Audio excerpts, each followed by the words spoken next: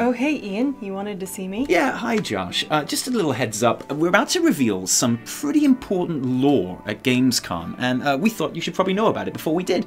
Nice hat. Thanks. I was playing on my shaman the other day, and something happened that made me want to wear a hat. Yeah, okay, great. So anyway, we're about to release a new cinematic, which is going to take the expansion in a whole new direction. Sounds great. Yeah, we're really excited. Okay, so picture the scene. Azshara, the Sundering. Oh wow. Yeah, she's cast into the depths of the ocean. All around her is darkness, but she keeps on going, right to the very bottom. And what do you think she finds there? Wow, I think I know. This is so exciting. Yeah, that's right. A faction war. What? At the bottom of the sea is even more faction war. Like fish in alliance tabards, they're fighting crabs in horde tabards. Sylvanas is there, she's burning stuff. Anduin is crying. It's amazing. Oh, I see. So no old gods? Well, why would there be old gods? Battle for Azeroth is an expansion about the faction war. What use would an old god serve?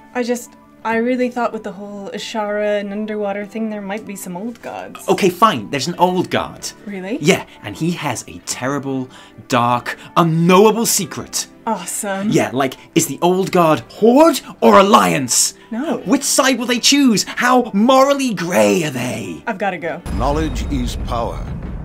Hello Internet, and welcome to another episode of the Weekly Reset, Taliesin and Evitel's Wondrous Wisdomshow, and oh man, what a show we have for you today, because as if there wasn't enough to talk about anyway with Ian and Law's Q&A and eye level scaling and important loot changes and secret pets that are no longer secret and secret mounts that are so secret it turns out they never even existed, as if that wasn't enough, we finally got that long awaited Queen Azshara Warbringer animation at Gamescom, and it is a beauty. And you see, here's our dilemma. We want to do a proper Taliesin Talks analysis for something like that, where we really get under the skin of it and highlight all the themes and references and meanings, because that's the kind of thing we like to do. Obviously, it came out on a Friday when this show has already started production. But okay, that's not a problem. We'll just make the analysis part of the Weekly Reset instead. That's the joy of having a weekly show after all. And having decided that, usually we do all of the proper news first, like the Q&A and gosh, I don't know, maybe see what the forums are saying. And then we talk about the Warbringer just to finish off. That is our, by now, quite well established format. But shit, I'm sorry, I'm gonna have to talk about this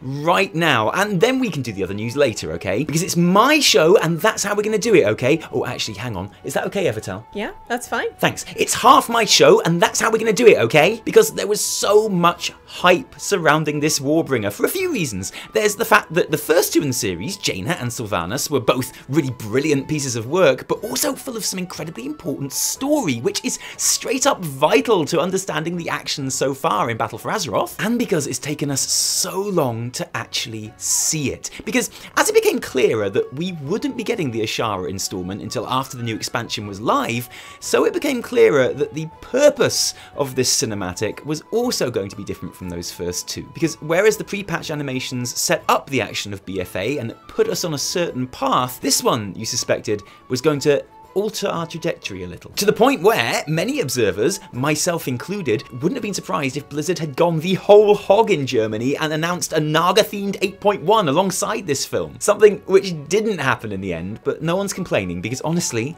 there is so much stuff to be getting on with here, which we will talk about now. And our analysis today is brought to you with the help of the special guest star, the Puzzle-box of Yogg Saron. And I know what you're thinking. You're thinking, but hang on, Taliesin, the Puzzle-box is a very old god themed toy that gives out old god style whispers when you have it in your bags, telling you about really old god things like the sleeping city of Ny'alotha and stuff like that. What relevance could those things possibly have to Battle for Azeroth, which, as everyone knows, is an expansion about the faction war? There are no old gods in Battle for Azeroth. And you're absolutely right, of course you are. There aren't at all, not even slightly. But let's take the puzzle box along with us anyway, just in case. And please remember that, as usual, this is not a reaction video. If you haven't already seen this cinematic, then right now is a terrible way to watch it, because we're going to be stopping and starting and going back over bits and just generally talking all over the top of it, because this one is just jammed with significance. And although it's very different in content to the first two animations in the series, in many ways it shares shares a lot of the same themes and imagery, but not at the very start, where both the previous animations began in the aftermath of destruction, to the extent that the opening shot of each is glowing embers flowing across the screen. Azshara's Warbringer places us in the moment just before the destruction.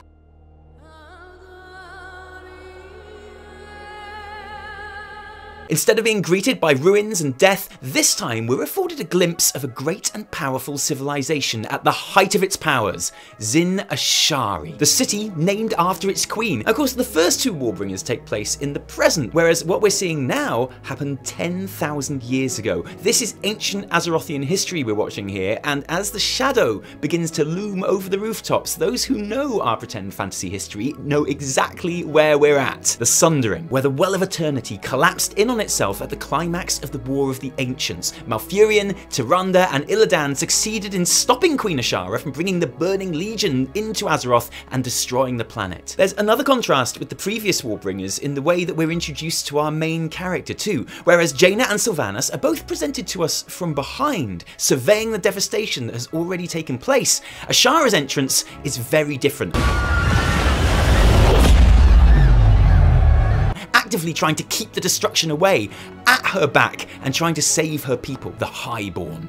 And apart from being a demonstration right off the bat of just how powerful Azshara is, this shit is scary. Look how scared this building is. It's safe to say I've never seen a building look quite so scared of a massive wave before, and it makes me scared too. Now, of course, even if you don't know this particular story, you've seen the other two Warbringers. You know that both of them are about leaders losing their homes and their families, and the change that they go through in the wake of that destruction. So you can probably guess that this isn't going to end well for Azshara. This shot of the waters flowing over the walls unhindered at the other side of the city, indicating the ultimate futility of her efforts. And yes, this is the end of Scared Building. Goodbye, Scared Building. We often think of Azshara as being quite one-dimensional, driven by vanity over all else, and that's definitely true, but there's no doubt that she is giving every last drop of her strength to hold these waves back here and protect the civilians, whether that be for selfless reasons or because her vanity won't allow her to accept that her empire is being destroyed. And it's really cool how that enormous effort is shown by time slowing down and the background noises fading out, till we're left to focus on this pathetic fish flapping about helplessly in front of her.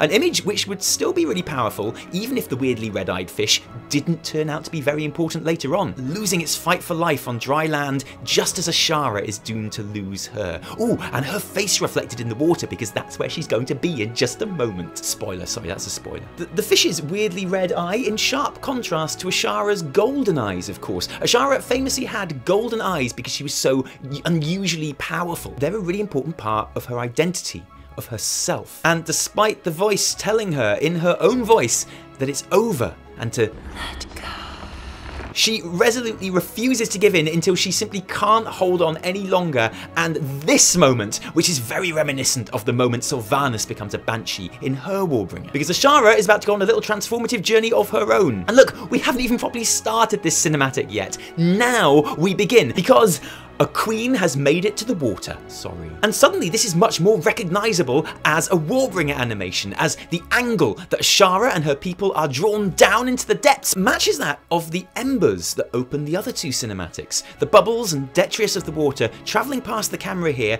are the equivalent of those embers in the aftermath of destruction. And as her crown slips from her head, she watches it float upwards away from her, because from being the most powerful living creature on the planet, from being on the cusp of teaming up with Sargeras and ruling everything, Azshara is now the queen of no one, of nowhere, of nothing. And can there be any worse fate for her than that? Now, the circular imagery in this cinematic is pretty blatant and everywhere, as we'll see, and as the crown frames the disappearing sun circled by the bodies of the dead, it's obviously a lot like when Jaina sees the faces of the dead circling around her on her psychological ghost canoe, and also, of course, the maelstrom which is being formed at this moment. But it's impossible not to also think of Il'gynoth's whisper in the Emerald Nightmare: to find him, drown yourself in the circle of stars. Realms. And as she passes out here, we have a strange scene, which is the closest that this cinematic gets to its Arthas moment, because every cinematic in the pre-patch had an Arthas reference, and these glowing-eyed, scourge-like dead Highborn are like the scourge that Sylvanas battles and the ghosts that torment Jaina, but this is just a vision, just a nightmare, because actually now I feel like this cinematic is just beginning, because this is where it does something brilliant. This was not the deal I made!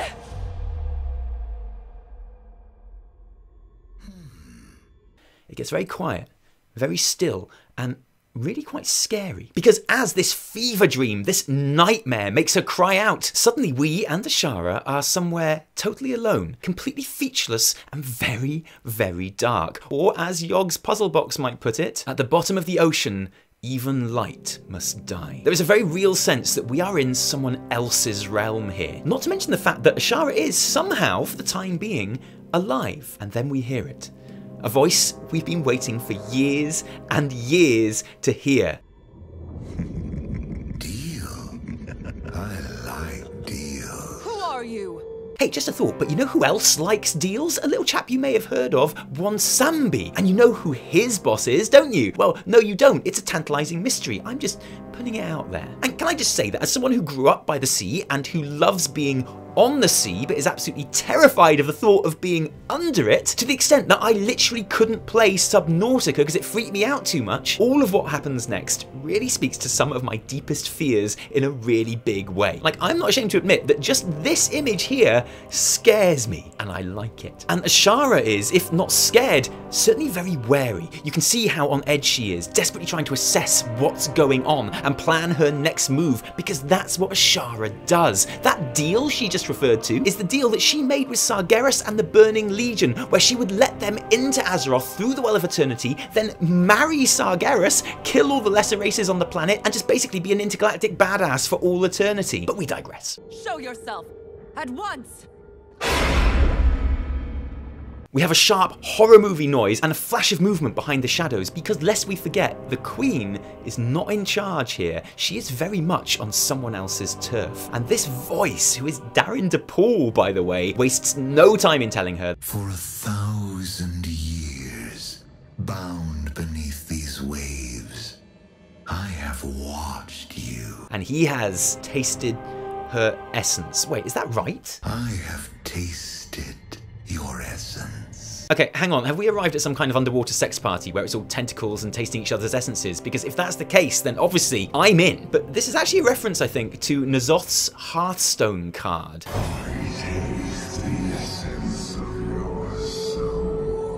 So what the voice is saying here is he understands the inner workings of Azshara's soul. He knows what drives her, and he knows how to appeal to that. And this entity that we're dealing with here finally makes some kind of visual appearance. A fish with familiar glowing red eyes. Although me just saying that doesn't really do it justice, because this is one of the scariest entries of a small fish that I can ever remember seeing in any media. And obviously, we all suspect we know who we're actually dealing with by now. So we, as the audience, know that this is just a form that is being taken for ease of communication. As the Puzzle-box of Yogg Saron says, the fish know all of the answers. They know the cold. They know the dark. So, you know, it's just lucky that you haven't ever done anything to piss off the fish, basically, is what I'm saying. Oh, hang on.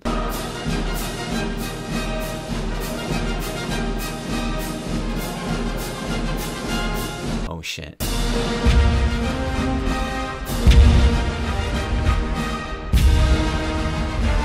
And a fish can obviously swim all around Azshara with ease, completely owning the space and highlighting what an alien and unnatural environment this is for her, which is exactly what he does as he tells her, It won't be long now.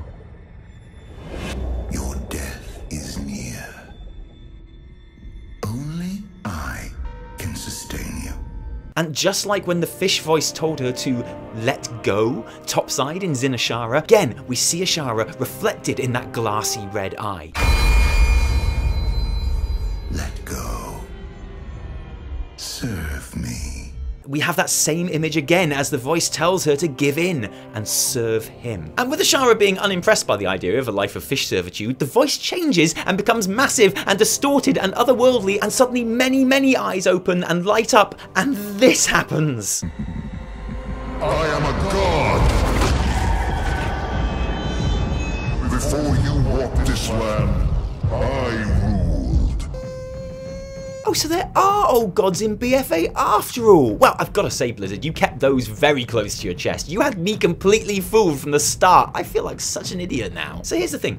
What's actually happening here isn't a massive surprise, but the importance of it for the World of Warcraft is as big as it gets, and the significance of us seeing this now has huge importance for the direction the game is heading in, because this, ladies and gentlemen, is Ny'alotha. Just as that essence line confirmed a few seconds ago, and this moment, this shot, is so important. Because Ny'alotha is a name we've known for years, but this is the very first time we've ever actually seen a representation of it in any canon World of Warcraft media. So that's important in itself, but for me, personally, what's even more important is how they've chosen to portray it. I use it because in Chronicle the old gods aren't given pronouns, but I'm gonna say him from now on because it's voiced by Darren DePaul and that's just easier. Like most boys with a passing interest in fantasy, I am a massive Lovecraft fan. His work, obviously, not his pretty appalling racism and homophobia. And as such, the old gods in Warcraft, which are essentially direct lifts from his literary universe, have always been by far the most interesting antagonists in the game for me, because they have that same ancient, unknowable, unspeakable quality to them. A power and influence that we can only ever catch glimpses of, but never understand, and that even witnessing will cause madness at the huge scope of it all. And so I've been waiting forever for them to do old gods properly in WoW, but also kind of scared that when they did, they would mess it up. So this shot, and in fact the rest of this whole cinematic, isn't just great because it's exciting and well made and packed full of references, it's also important for me because it shows us Blizzard might just be about to get it right when it comes to the old gods in a very, very big way. And I'll explain why. So here we see a vast and ancient city, just like the one and only official depiction of the Black Empire that we saw in Chronicle, which dominated the entire planet under the rule of the old gods, as they went about trying to corrupt the world soul of Azeroth before the Titans turned up and sort of saved the day. And I know lots of people think that this is a vision that Ny'alotha is giving Azshara here, a vision of the past and how all-powerful Ny'alotha was, and now it's clear why Azshara was portrayed as being all white. It was to contrast the very opposite, very dark architecture here. And I know that everyone agrees that this is a vision, and I'm not saying you're wrong,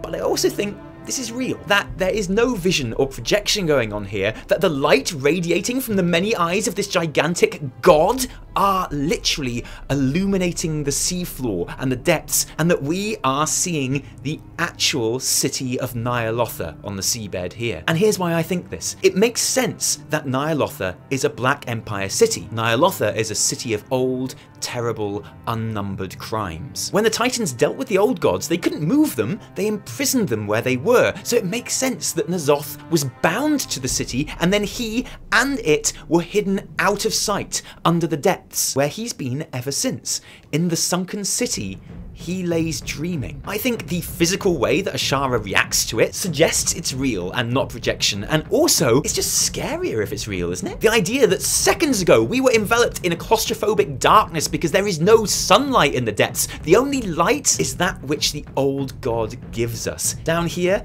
he is our sun and moon, and in giving us this glimpse of the structures that were all around us but that we just had no idea were there, he's showing us that there is so little we know or understand about exactly what's down here. Ny'alotha is basically R'lyeh in Lovecraftian mythos, the sunken city where dead Cthulhu lies dreaming. Sounds familiar. And much is made of its geometry, angles that don't make sense, and surfaces that are too vast to even exist. This is what R'lyeh, and therefore Ny'alotha, looks like. And we know that's where Ny'alotha is, so why wouldn't this be it? Even the drums that start at this point are a Lovecraft reference. The vile playing of drums is associated with one of the grand cosmic outer gods in Lovecraftian mythos. And you might be thinking, alright Taliesin, that one's a bit of a stretch, but do you still think it's a stretch when I tell you that outer god's name is Azathoth? And it's that incomprehensible scale which Blizz is getting right here, and that's why I'm so hopeful. These images of the vast tentacles weaving through these huge,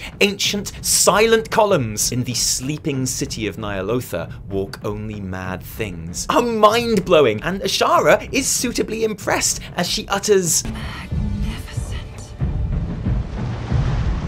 Serve me. she clearly wants some of this, but even in this situation where she's seeing things no living creature was ever meant to see, she gathers herself remarkably quickly, and you can see an idea spring up in her head as she says, No. yes, fresh from the forced cancellation of her engagement to Sargeras and total destruction of her city and empire, she's now playing hardball with Ny'alotha. This is a bold move, and Ny'alotha does not take it well, or at least he doesn't seem to take it well. Azshara essentially says, listen, Squid Boy, either we do it my way with me as queen, or you kill me and you... The god of nothing. And there's that word again. Varian is the king who sacrificed his life for nothing. Sylvanas told Anduin that he had won nothing, and now here, it's almost like nothing is important. What's another word for nothing? Ny'alotha cries out and disappears back into the darkness, and we have this amazing close-up sequence of Azshara's face. Because at the start, she's obviously pretty pleased with how she's handled these negotiations and is waiting for a triumphant response. I'm waiting. I'm waiting. Oh, and actually, there's just one thing missing. That's better. And the art here is amazing because with the minimum of animation, they really capture her slow panic as it suddenly occurs to her that she may well have overplayed her hand a little bit. And the silence and the loneliness is just exquisite.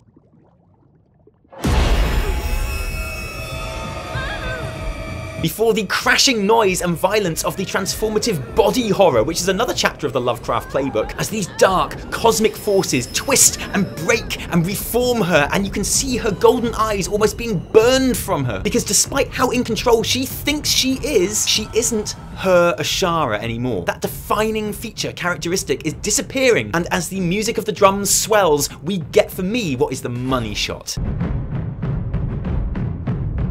The outline of the deformed, terrible new Azshara against the darkness is suddenly silhouetted in the bright red glow of, yes, an eye. And there is so much going on here. The obvious reference is to Azshara in the womb being reborn in her new master's image. For me, there's a slight suggestion of Hakan, but also this scene from Atlantis, the Lost Kingdom, which is another reason why I think this is actually Ny'alotha we're seeing here, as it's a lost, sunken kingdom. But most of all, it's just awesome because of how big this means Ny'alotha is. This is the size of one eye, and we know he's got lots of eyes. This thing is absolutely incomprehensible levels of huge, and yes please, I like incomprehensible when it comes to old gods. And as he bellows, arise arise Azshara, we see that she has a few new eyes herself, and a brand new shiny crown of eyes and tentacles. And if you still don't think Ny'alotha is actually there, then what is this city reflected in the giant eye here? This pupil, which is like the sun radiating its light on these new people. The former highborn, who are now Naga so new that they haven't even had time to grow their third and fourth arms yet. And Azshara's having a gay old time because she thinks she's won, but her eyes and the eyes of her people now glow with that red of Ny'alotha. I certainly don't think Ny'alotha was as angry or upset as he made out. The drowned god's heart is black as ice. But I think we can all agree that this is... Now, bearing in mind all of this happened 10,000 years ago, as an employer, I wouldn't blame Ny'alotha if he's starting to wonder exactly why Azshara is taking so long to build the empire. But anyway, it certainly looks like all of this is going to be very, very important to the story going forward, doesn't it? And although Blizzard didn't actually announce 8.1 or the next raid after Uldir at Gamescom, they kind of didn't need to, because as a statement, this works pretty well. This is the future of Battle for Azeroth, beyond the faction war and going into something much, much bigger. It's got me thinking, surely we can't kill Azshara in the 8.1 raid as everyone expects. Surely after this kind of introduction, we need more from her than a second tier raid on the way to frying bigger fish. But it does seem pretty inevitable that there will be maybe an actual underwater Naga themed raid coming soon, probably set in Ny'alotha, which is the city they built for themselves over the last 10,000 years. I guess we'll find out at BlizzCon, but what this cinematic has really done is whet my appetite for more old gods. And the thing is, I've got a feeling that Blizzard fully intend to appease that appetite. In the Call of Cthulhu, part of R'lyeh is raised to the surface and Cthulhu is accidentally temporarily released. That surely has to be where the story is heading with N'Zoth and Ny'alotha. We've already had hints at what that might be like with those weird quests you get along the coast of Stormsong, with its Lovecraftian quest giver, Madness Bar, and Dark Souls references. A whole raid, a whole patch of a Rillier type island where the angles and geometry make no sense, and where Blizzard found ways to make the player uncomfortable that went beyond tentacle-faced mobs to kill on world quests would be mind-blowing. It's a big ask, but after seeing some of the aesthetics they've chosen to go with here, my hopes, maybe for the first time, are very high. There's a lot more to be said about all of this, and we will in the coming weeks and months, I'm sure, but for now, we should probably look at some actual news. Hey, how's your Battle for Azeroth experience so far? You got to max level? How's your rep grinding coming on so far? I only ask because, you know, don't forget that you need that 7th Legion and Honor-Bound reputation all the way to Exalted to unlock your Dark Iron Dwarves and Magar Orc allied races. I mean, there's no rush, obviously. Take your time. It's not a race. But just so you know, if it were a race, then you've totally lost, because there are people who are already hitting Exalted, completing their war campaigns,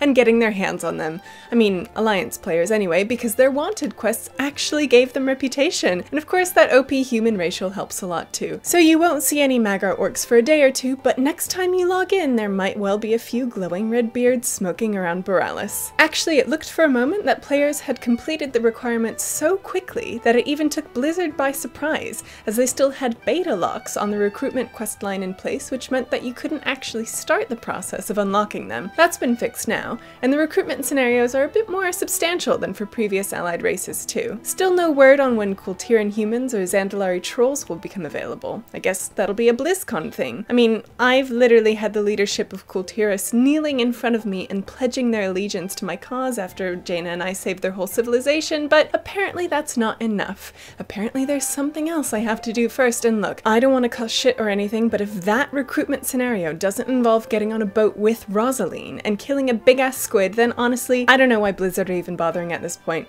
Actually, now I think about it, I don't even need the full allied race, just Rosaline. I basically just want to be Rosaline. And there were some really great fresh discoveries in-game this week too, because the WoW Secrets Finding Discord have been finding some awesome stuff, which appears to be just the tip of a new awesome stuff iceberg. It all started with the discovery of a hidden note atop the Citadel by the Heart of Darkness in the center of Nazmir. A note which said simply, "Begin at the beginning," marking the start of a quest that sends you back to the Broken Isles and all over Zandalar and Kultiras and even beyond, before we discover what it is we've even been looking for. Bal, the moody dark goat who bears just the slightest passing resemblance to Chris Metzen. When you finally find Bal, he's impossible to defeat, unless, and this is where it gets really good, you summon Uuna. Yes, remember that sad little Draenei girl spirit that we told you months ago to get in Argus? Yes, that Uuna, who will weaken him and make him defeatable, and congratulations, because you now have the coolest pet in the game, because, and this is where it gets really, really good, Bal is a walking, talking, milkable puzzle box of Yogg Saron. The first thing he says when you summon him is, "Souls feast on endless shrieking.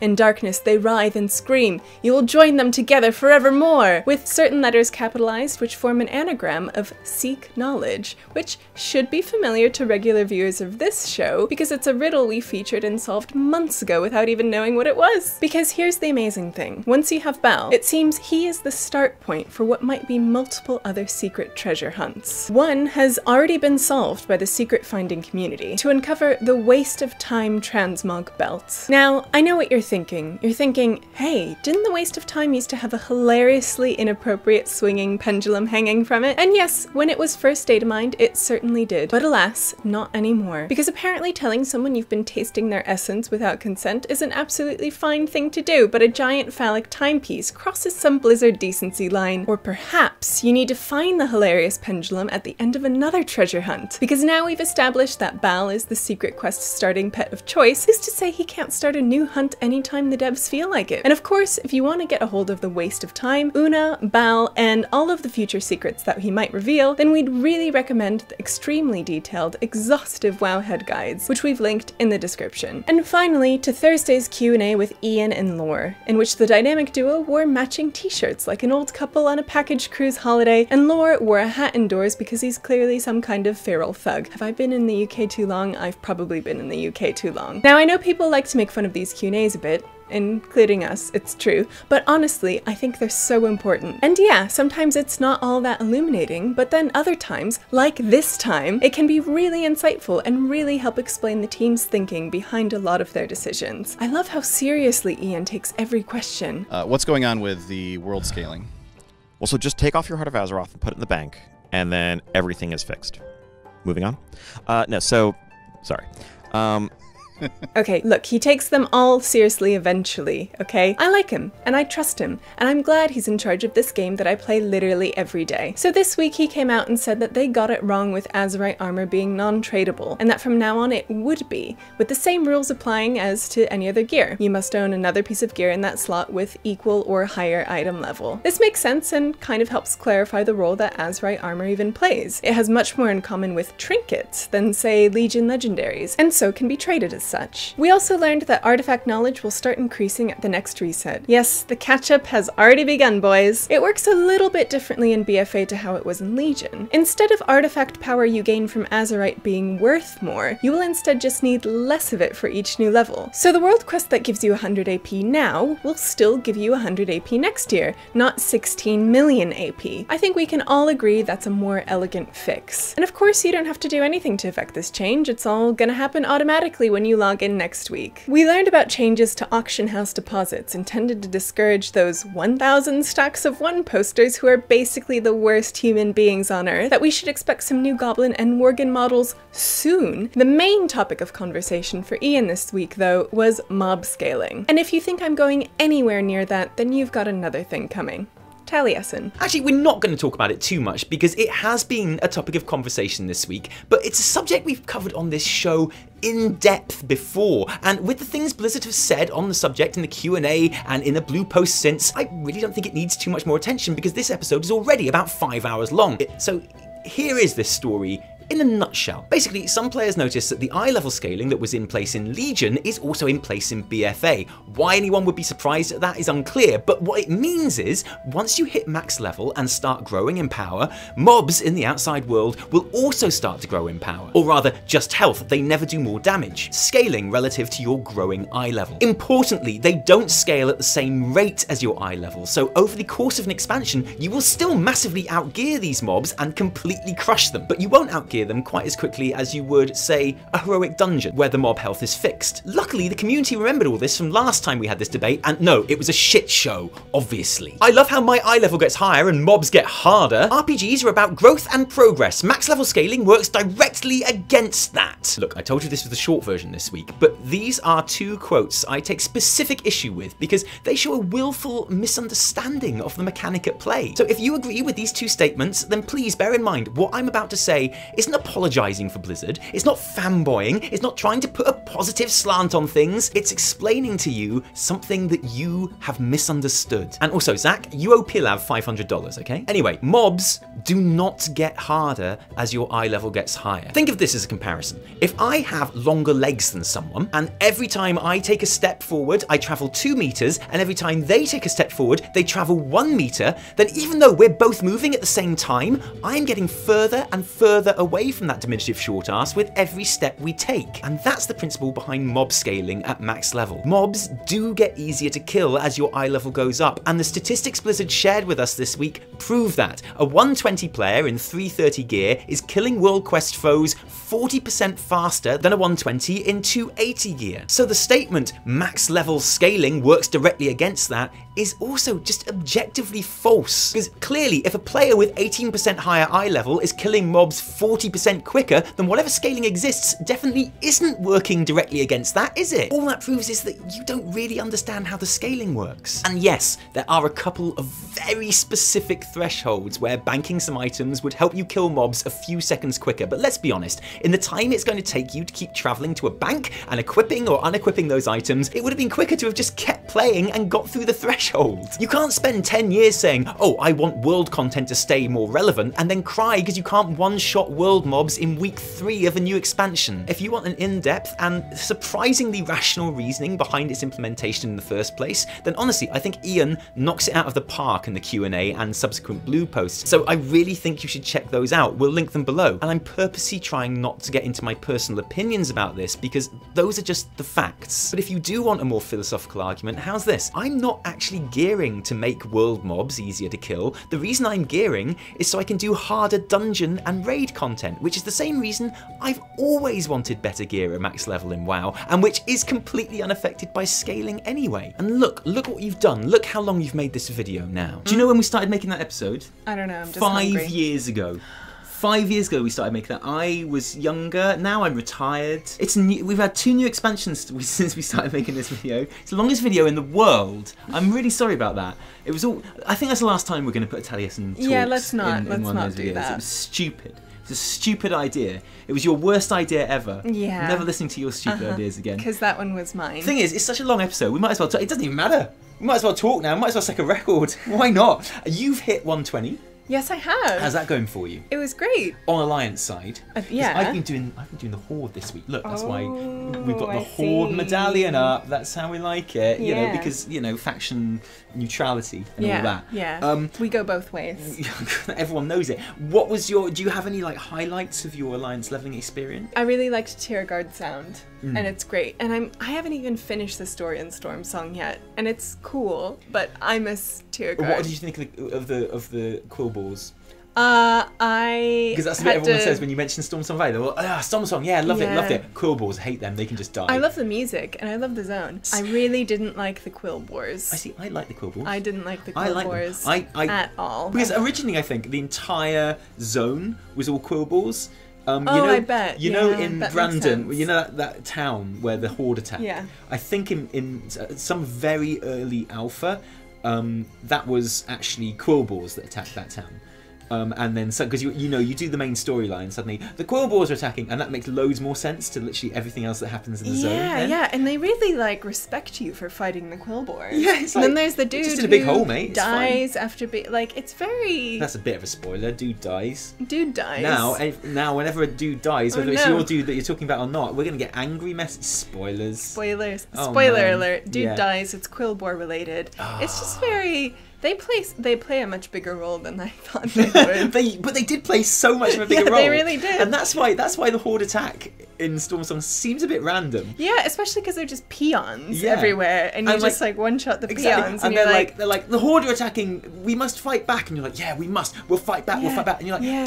good. Oh, it's still all going down. Go and kill some Quill Boars. And you're like, what about the Horde though? Because shouldn't we? And you're like, no, the Quill Boars are really nasty. Go and get that. It's like, okay. Yeah. I've been doing my Horde. Yes. I started leveling as Elemental Shaman, which didn't last long. R.I.P. It's fun. It's fine, but it just takes so long to kill things. Yeah. Like, I don't know what it's going to be like in Raid or whatever, but its toolset is just so ill-equipped to just questing. You know, Facts. so I switched to enhancement, and I'm breezing through now. It's great Nice. fun. So I'm 115. I'm gonna try and round that for the end of the week and like access those amazing Horde cinematics. Yeah. So hopefully we'll have something on those next week as well. But thank you for joining us today. If you like this video, don't thank us. Thank our patrons who give their actual real life money to make these videos happen. Guys, thank you. Without you, they wouldn't happen, frankly. Nope. If you didn't like it, downvote the shit out of it. Remember, our name is Whispers of War. No, my name is Taliesin. From me. And from me, Evitel. Until next time. Cheerio.